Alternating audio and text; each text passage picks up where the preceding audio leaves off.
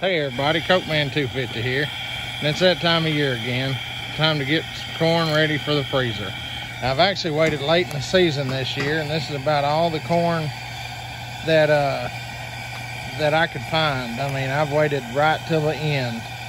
But as you can see, the operation we got going, we got an outdoor cooker, and I've got that thing pumping because I want that water to keep boiling so we can keep this going. And I got a cooler over here with a water hose in it. That's where they cool down. Shucking. I've already got a whole bag full of shucks here. And when we get done here, we'll pour this out in the pasture for the deer.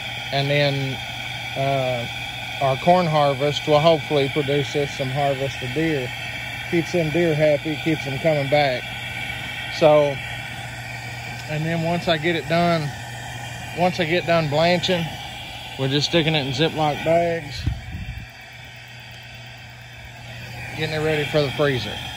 So a lot of people out there say that you don't have to blanch corn to freeze it, and I'm assuming they're right. I've never done that. I've always blanched it just because the investment I put into it, and I don't want to risk a year's worth of corn. Now maybe on a short-term basis, or maybe for like 8 or 10 years, you might do that, but we're talking, I'm talking over 100 ears of corn, and I hate to dig into the freezer here in a couple months and all of it's bad. So I got a video that I'll attach to this one, and it's called Why Blanch Corn, and I talk all about the reasons why to blanch it.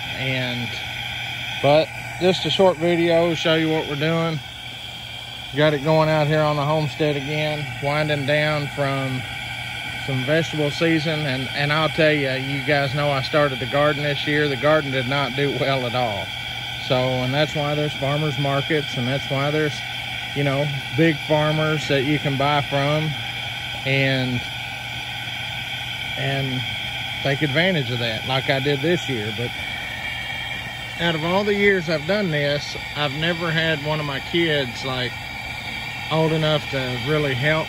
I mean, I guess they were, they didn't, but my boy's really been helping me a lot today. He's been putting the corn in the bowl, he's been putting it in here, switching it around, and by him doing that, he's learning to do this, so that when he gets old enough and has a family of his own, he will be able to do these kind of things to help take care of his family.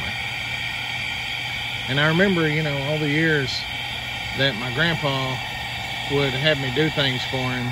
I guess in the long run, I was learning.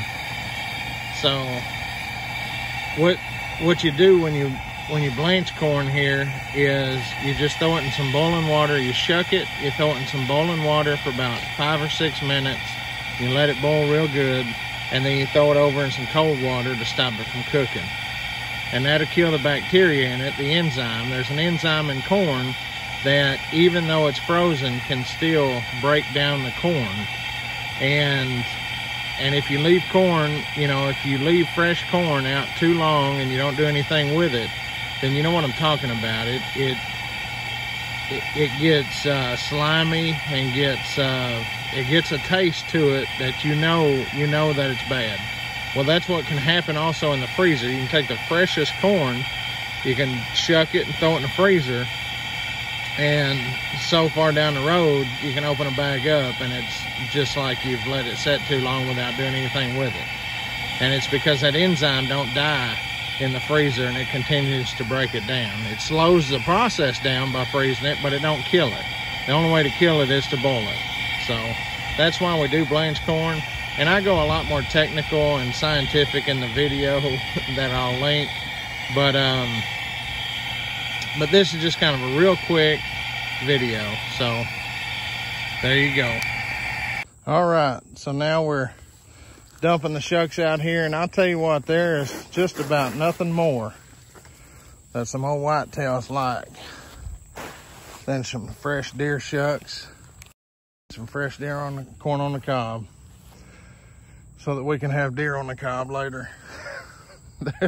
And I'm dumping it with a direct shot to my deer stand.